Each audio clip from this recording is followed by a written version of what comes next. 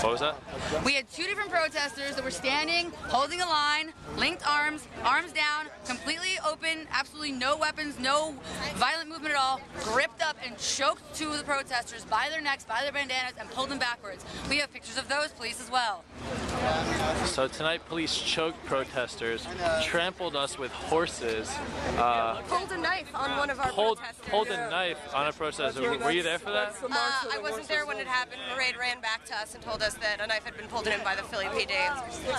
So police choking peaceful protesters, pulling knives on people, and trampling us with horses.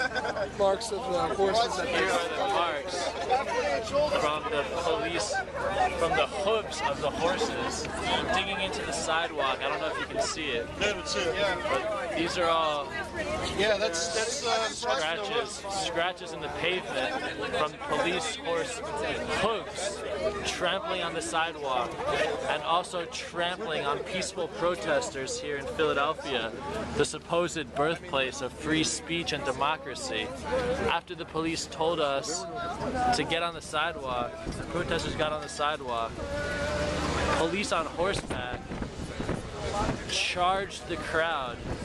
You can see the indents, the cracks in the sidewalk from the power of the horses' hooves, which also stepped on people tonight.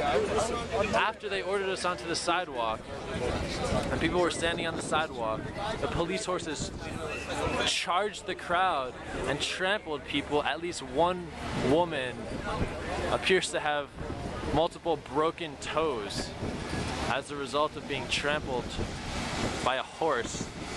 A police officer just pulled a knife on a peaceful protester, and peaceful protesters have gotten choked by the police tonight. It's an all-out attack on Occupy Philly, on peaceful protesters. We have hundreds and hundreds and hundreds of police officers here at City Hall. It's about 3:30 in the morning right now, and they've been attacking peaceful protesters on horseback. They pulled a knife on someone. They've choked people. They arrested 5 people who were doing civil disobedience. And those are just the attacks that we have confirmed so far. We don't know what else has been happening around here. How do you feel about being out here at 3:30 in the morning for this?